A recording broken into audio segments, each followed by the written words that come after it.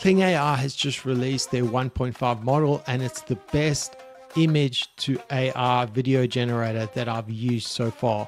In this video, I'll go through the pricing plan, how many credits it takes to make these sort of short videos, and I'll compare it with Runway's Gen-3 Alpha's pricing plan as well.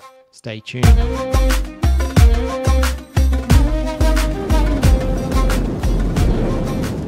Three generators I'm going to go through today are Kling AI, I'm going to go through Pika, and I'm going to go through Runway ML, which is the MacDaddy of AR generators.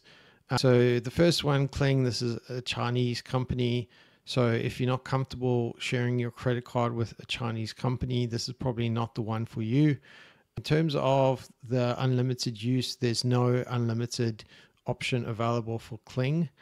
There's a $0 free plan, which I do not recommend because most of your video generations are going to be stuck on 99% because of how many people are using this platform, and some of them just never finish. So the free plan, you can actually just ignore this. This probably can be taken away. It's a misnomer. So only option then is the standard. The standard is very appealing. It's the one that I bought, so it's around $80 a year, as opposed to some of the other ones which offer a monthly rate. So this is $80 for the whole year, and you get 666 credits per month.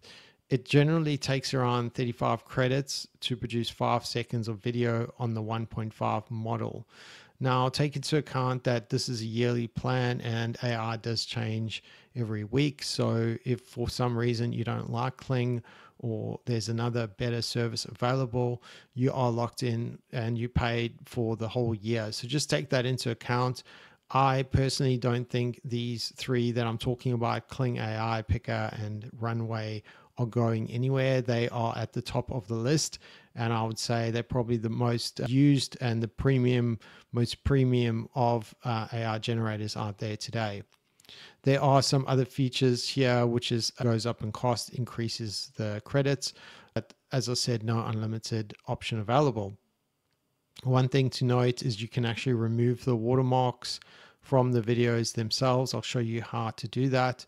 It's really quick and easy, but it's available in this plan, which is, I thought, really, really good value for money. So if I hover over this, it's 666 credits, it's 3,300 images, and 66 standard mode videos. So as I said, there's not a lot of content you can create. I'll burn through my 660 credits in one day making the video that's on my channel called Street Fighter 2. So if you are looking for some of these plans, I would probably recommend you go with an unlimited plan, which costs quite a bit more. So if I looked at, let's go over Runway. Runway obviously is the one that you've seen mostly on YouTube, and it's actually going viral at the moment with these Panavision 70 videos that you see made in Runway ML with Midjourney as the image generator. But in terms of the costing breakdown, there's a $12 plan, which I'm guessing you'll probably burn through these quite quickly, allows you to do 125 image generation. So this is really just a basic plan. This one is probably the best one, which is unlimited video generations. There is obviously a relaxed mode, which allows you to do unlimited, but I'm not sure on what the speed of this is. I haven't tested it myself. There is the credit version of this where it's a lot faster and credits. There is also Pika Labs. So this over here, the yearly cost is $912.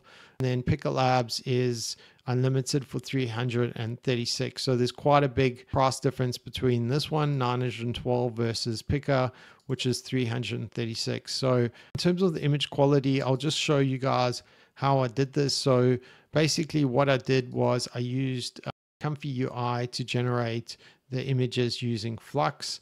So I'll just load that up and show you exactly what I did. The Flux model flow here, you put this prompt in and you can generate 4 images. So I might just, this is the model over here, it's 1.5. Now I recommend using this as opposed to the 1.0. The 1.5 is way better. Text to video, I think you can just ignore that and just go straight to image to video. So image to video, just to give you an example, you would paste your image over here and stick that in. And then this is what you would say. So this is the subject in the middle with the camera moving right and zooming in while the subject looking directly at the camera. There is a guard that's available. If you click on your profile thing and you go to best practices, there's actually a guide available where you can go and check out best way to prompt. The best success I had was when I said the camera moving right and zooming in while the subject looking directly at the camera, which produced really good results. Here's another one. Subject laughs, then looks up at the camera while the camera zooms in. Here's another one. Male subject looks up at the camera while the camera writes and zooms in. Now, just take note that these are all one takes. I didn't actually have multiple takes with this, which is mind-blowing.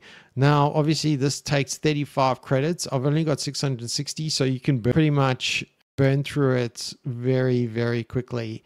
So here's another one, but some warping here. So if there's other characters in the video, there's some weird stuff happening with the hands. So what I find is really good is if it's just one subject, this on the screen itself, got very good results. As soon as I had another person in the shot, it got really, really hard. Here's another one. I thought this one was really cool. Now to download, you can download without the watermark as well. You select it. Here's another one of a guy walking, which was pretty cool. Now I think this is with the 1.0. So you can see the differences here. Check at his face and then look how warped it is. And then this is 1.5. Look how much better that is. You can see the quality is so much better with 1.5. So this one is 1. It's just really, really bad. 1.5 is the way to go. Here's another one of a guy walking. I thought this was pretty good. Just like walking towards the camera, and then this was just a really random person there. Here's another one. You can see is something weird happening there. So some minor defects. You can see a hand coming up the back there, but overall the quality is on first takes. Most of these were first takes. You can see here I said putting on the sunglasses, and then he puts on sunglasses, taking off the sunglasses. It didn't get that right. And here's another one with hands and fire lighting up his fists, which I thought were pretty cool. Here's one with Ryu they don't do boxing that well.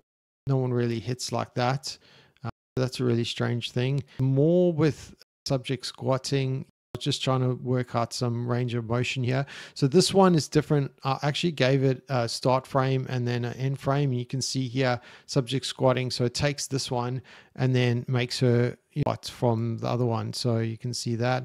Some more, there's some other ones. Her walking, you can see the face is kind of warped. I think I used 1.0 with here, and similar things that I did. I tested out Runway ML, which I was super impressed with. Here's an example of as well I did with Runway, and I thought this one was really good. I was doing Shun Li, so that was really cool. Guys, check it out. If you have any questions, post them.